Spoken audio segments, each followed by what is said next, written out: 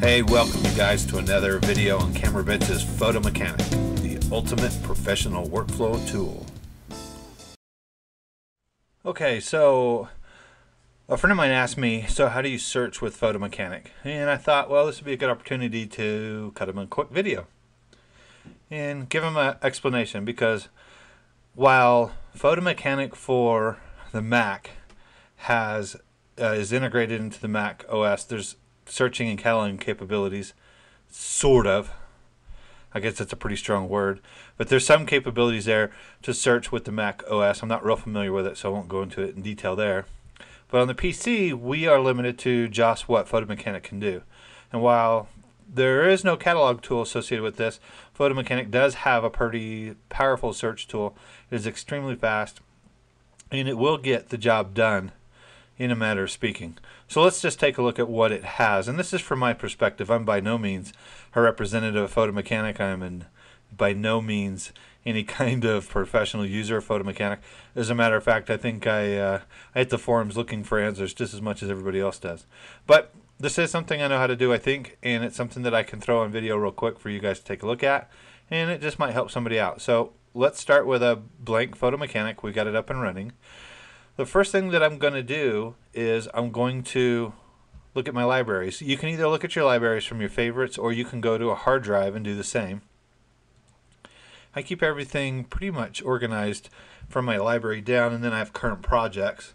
So we'll go ahead and look at current projects. There's quite a few subdirectories here. The nice thing about Photo Mechanic, it will let you search subdirectories. It's pretty simple.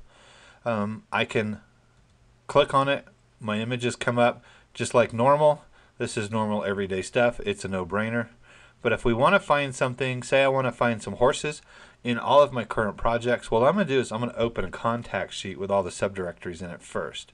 I'm going to do that by right-clicking on current projects, open folder and subfolders in a new contact sheet.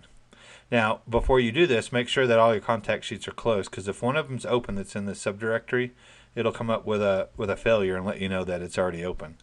So we're going to go ahead and open folders and subfolders in a new contact sheet. And this is going to load all the images. And as you'll see quickly, my images are there. It's going through and reading them. It's thinking about it. It just pulled it together. So it found 1,560 images out of that directory and subdirectories, which is not a bad deal. That was pretty fast for those 1,500 images. And as you can see, they're all here. They're all ready to find. Now let's go look for horses. So I'm going to go to Edit, Find, and I'm going to make sure that I search in all photos, IPTC data, because I'm going to actually search for horse in the keywords. So you can select all if you want to, which will be pretty slow for this many images, because it's going to search every one of those fields. And in my case, I actually search for none. Go ahead and click on keywords, because I'm only going to search the keyword field. If you know the location or a title or something, you're welcome to go ahead and select those. The more that you put, the longer it's going to take. But I find that it does a pretty good job. So we're going to say horse, all photos, keywords, hit find. It's going to think about it for just a second. As you can see, the progress bar here is moving. And what it's actually doing is it's going through that whole list, and it's going to select them. Now on the first pass, you'll find that it's a little slower, but on the second and third pass, or any passes after that, it's extremely fast. So what it did was it went through and it actually selected all of the images that were tagged as a horse. So we can go ahead and close this.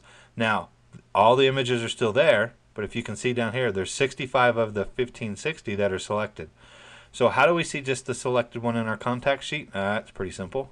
We come up to the view by and we say selected. And this is going to sort them out. And now there is our 65 images that are tagged as a horse. Searching's really that simple.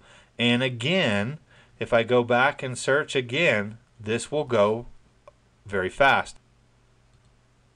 So I have all my selected here. Now let's say that I want to go find a car. So I'll go back to here. I'll say view all. It's going to give me my 1,500 back. Those are still selected, but who cares? We go back to edit, we go to find, and we type in car. And again, this time it's going to be extremely fast compared. So if I hit car, bam, it's done. So there's all the ones with cars. It's really that fast. Again, I think it caches it. I'm not exactly sure. So now all we do is hit selected, and this is going to show us everything that is tagged as a car. Blah-blah. It's really that simple. That's all there is to searching directories and subdirectories using Photo Mechanic.